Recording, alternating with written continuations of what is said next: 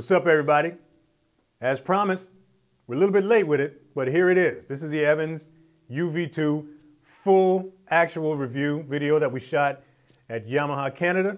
Now, also included in this video is a full interview with my partner Brent. He's a mix engineer, he's a videographer, he's an all-around genius guy, master of everything.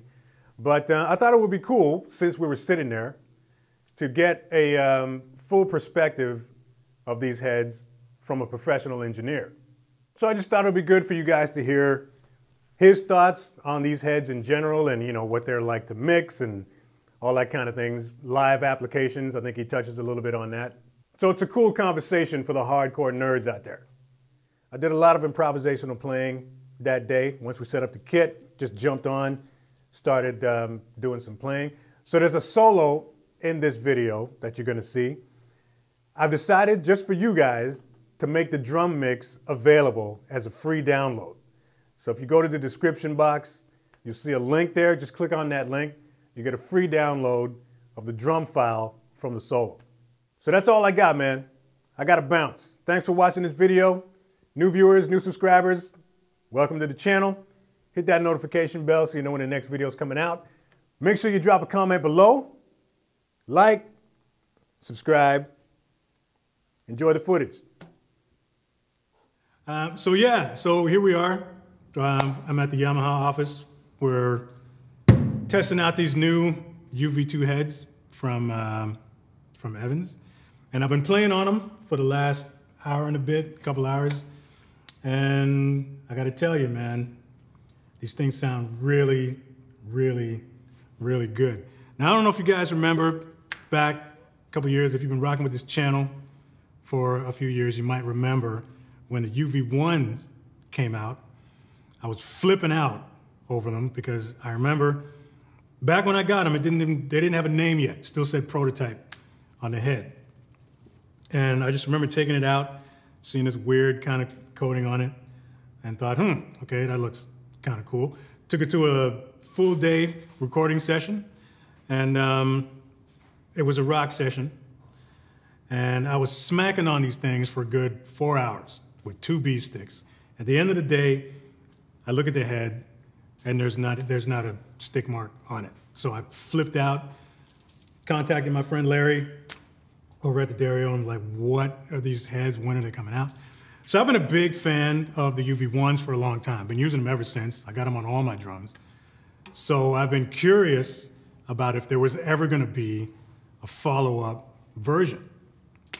And here it is. This is a UV2, total thickness of 14 mil. I thought it was gonna be, when I heard the rumors of it coming out, thought it was gonna be a single ply, but it's not. It's 2 plies of 7 mil. So you can think of it as sort of a bionic G2, but the control is great on these things. If you really like the sound of the UV1s, but you don't really, if you're the type of drummer like I am, where you don't really like to use a lot of muffling, going with something a little bit thicker, you know, might be the head of choice for you. If you need a little bit more control, which in a lot of situations, you will. You need some type of control, whether it's a gel or whatever else you want to put on there. But it's always nice to use a head where you don't need any of it. So you can use 100% of the head without any obstructions. So yeah, man, these UV2s, I've been smacking on them for the last hour, like I said. Super nice and full. They sound really good under the mics. They tuned up like in a second. Like I didn't have to do much tweaking at all with these things. But I mean, it's common with the new 360 setup that Evans has on all their heads anyway. But these heads in particular tuned up in no time. And I just slapped them on the kit and started playing. And yeah, they sound really great. So just have a listen for yourself.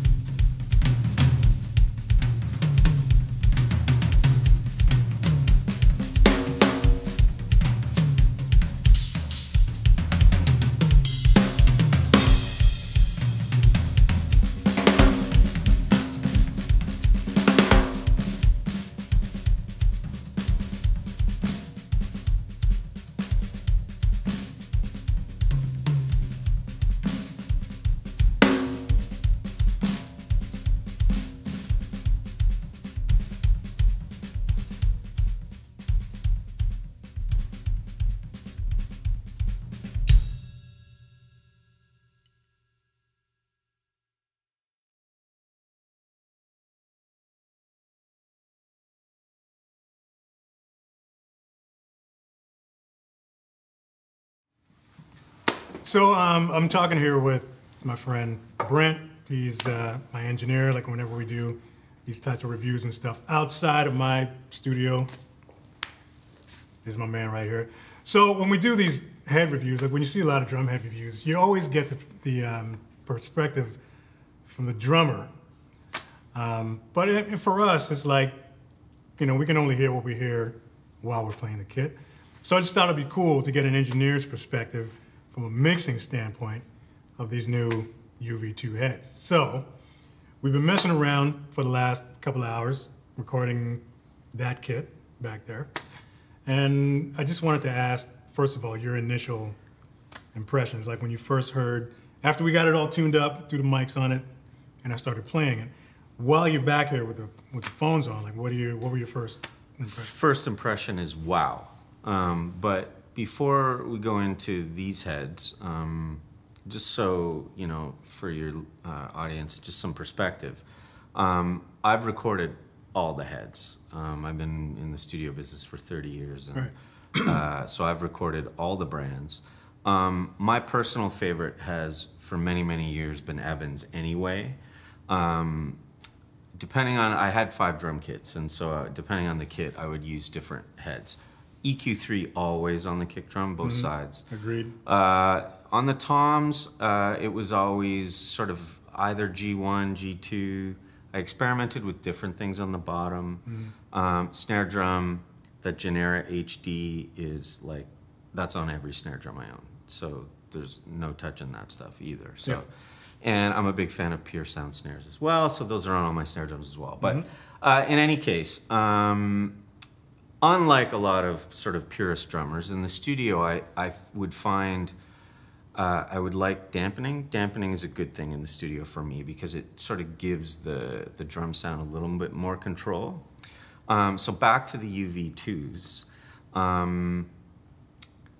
My initial impression of the sound right out of the box is and I think you mentioned this earlier, you tuned them up in like maybe a minute. Yeah. Like it was ridiculous. It took like no time. Yeah, it was like fresh off there in tune. Yeah. But my next impression was, wow, these sound like what I'm used to having G2 sound like with dampening. Yeah, that was my next question, because I know you're a fan. I know Yeah. you're a fan of using just a little bit of muffling. I, on the other hand, you guys have heard me say millions of times on my channel, I don't like to, if I can get away with using no muffling at all, that's me. Like I would prefer to have drums, be drums, but you can't always have that. There's a lot of things to consider, like the environment and all that kind of stuff. But whenever I can, you know, I like to go with no muffling. So when I came here today and I knew that we were going to be recording, the hope was the sound was going to be good enough to impress this guy that he didn't have to pull out a pack of moon gels. And for perspective, like I'm in the opposite place. I don't care whether we have 92 moon gels on the kit or whatever. I just care about the sound. Yeah. So I come at it from a completely different place. But what I would say about the UV2s is that I would say probably 85–90% of the time I would use them without muffling. The only time I would actually put a gel on is if I was kind of going for that sort of really dead, kind of 70s sort of thing, maybe. Yeah. But I just don't think these need it. One of the other reasons I love Evans heads is the attack characteristic compared to the competition. For me, is way superior. I used to, when I was using other heads, I would spend all these time with compressors trying to make the attack sharp enough that it would cut through in a dense mix. Yeah.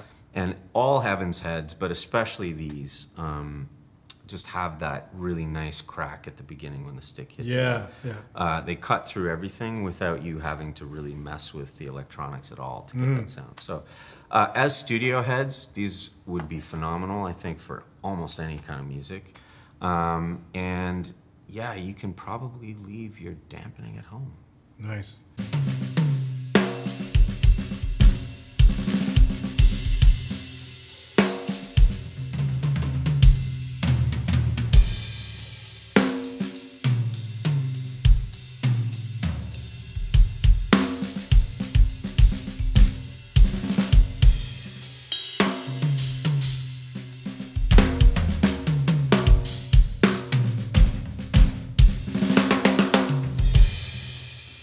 from if you were to mix these heads in a live situation, would it be the same thing? Like, is there a difference? Like when you're tracking a tune in the studio, what, if any, different approaches do you take to mixing? Depends on the music. Yeah. If the music is kind of open, like there's not a lot of sustained elements in that,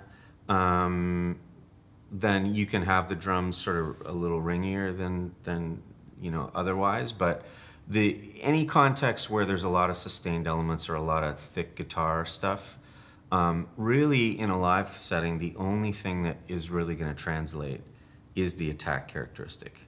Right. Again, a huge advantage for Evans. But so in a live context, if it was a heavier thing or if it was a denser type of mix, I might want to use the gels just because I really want to emphasize that attack. Because if they're too ringy, as a front of house engineer, I can't turn them up because they use too much space.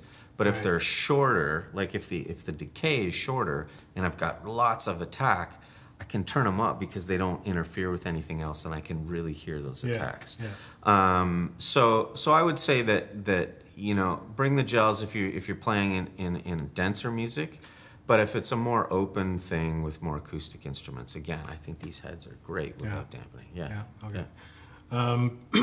Because I know, for me personally, it's I don't know if it's just a young drummer thing, but I used to get offended when I would show up at a gig and I thought my kit sounded awesome. And then, you know, guy at the front of the house would say, you have some gaff tape or you have some moonjars or something that you can throw on your 16. Whereas I think it sounds fantastic. But, and you know, in situations like that, you got to trust the front of house guy. So when you're mixing drums in a live situation, like for drummers that really like to hear the boing and that sort of that nice curve come out of that floor tom, and even the rack toms especially. What are some of the main issues, if any, does that thing cause, like in the context of the mix? And with a drum head like this, with the UV2, do you think that would be a bit of a solution? If someone was sort of, say, used to using a UV1, which I am, because I'm a huge fan of UV1, I've always had one.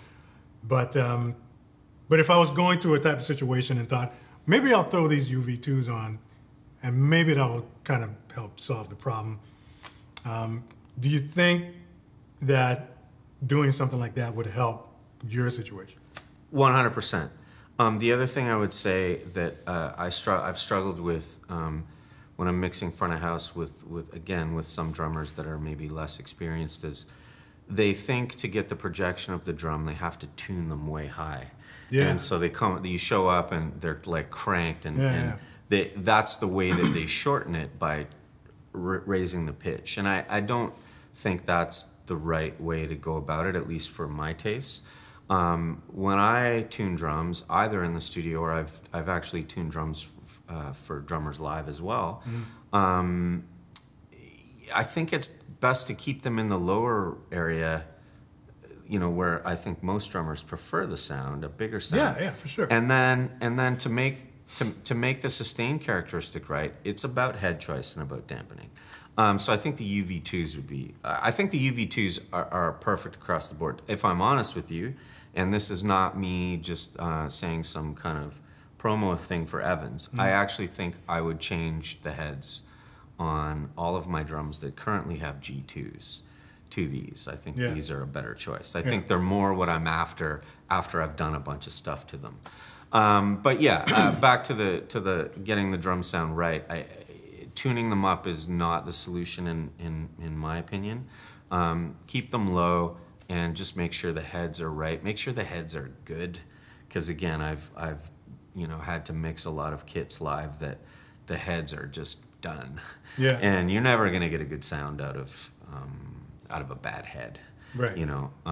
So yeah, I think any drum kit almost better drums sound you know better than lesser drums, but any drum kit with a great head that's tuned properly and you've got the sustain characteristic under control is going to sound amazing on a stage or in the studio. It's the same. Cool.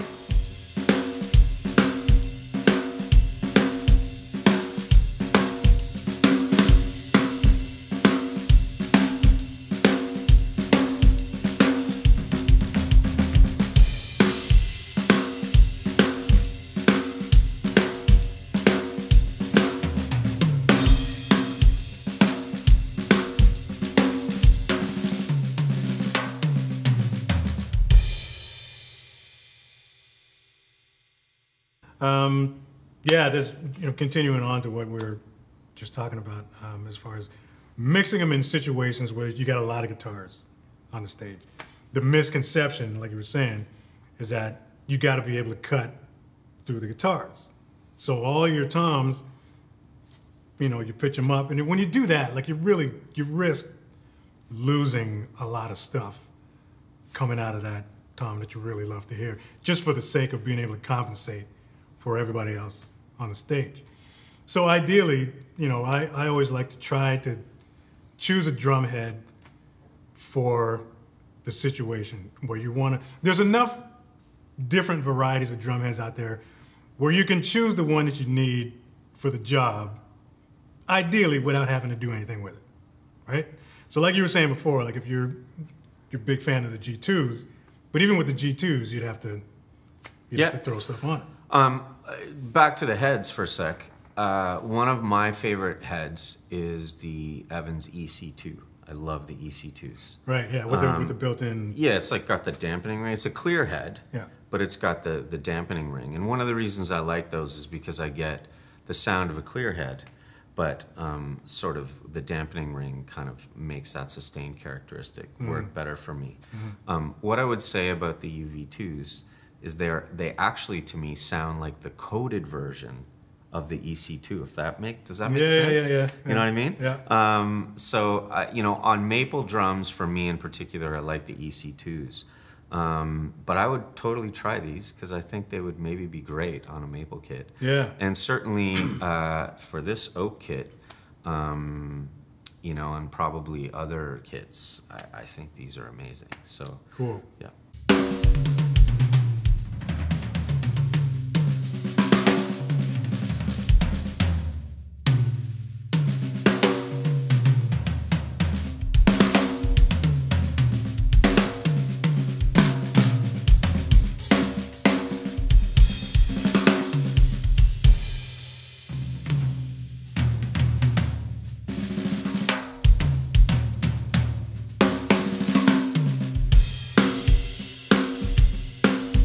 To be able to find that balance between projection and sustain and control is tough to do, because like you were saying with the G2s, you get this gorgeous sound out of them, but sometimes you still kind of need to shorten it. You got to shorten it a little more.